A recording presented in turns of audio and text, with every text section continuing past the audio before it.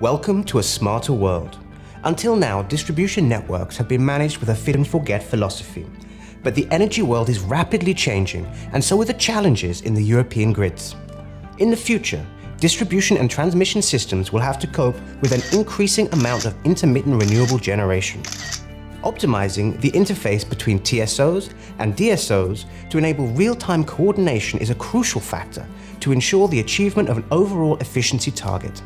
The aim of the SmartNet project is to analyze TSO-DSO interaction to enable ancillary services provision from distributed energy resources.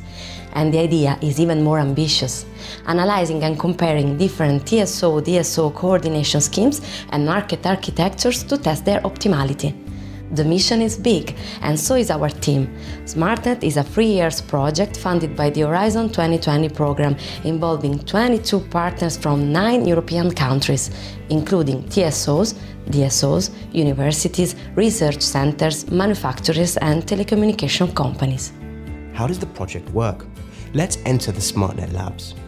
We are developing a simulation platform which models 3 layers: the physical network, the market, new players and ICT architecture, to evaluate the cost and the benefit of 5 different TSO-DSO coordination schemes for 3 national case studies: Italy, Denmark and Spain. The simulator will be scaled to a full replica lab where the performance of real controller devices will be tested. Sounds complicated? Let's see it in practice. SmartNet is already working on the ground. To have a closer look, take a journey with us. Let's go to the Alps.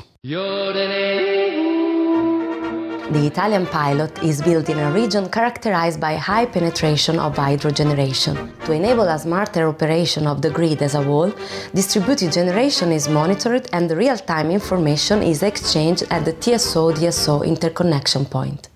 Let's swim in Denmark. The Danish pilot demonstrates how to exploit the demand response potential of thermostatically controlled indoor swimming pools. Spain is calling. The Spanish pilot illustrates how a DSO, using the flexibility of mobile phone base stations, can manage congestion in distribution grids and help the TSO maintain system balance.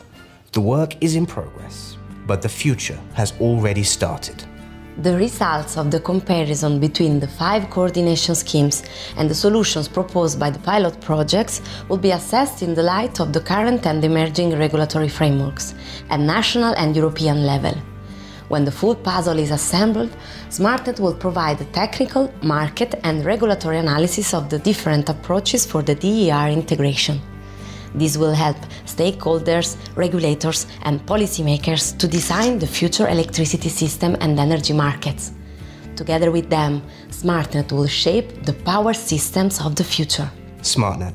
Smart solutions for 2030 networks.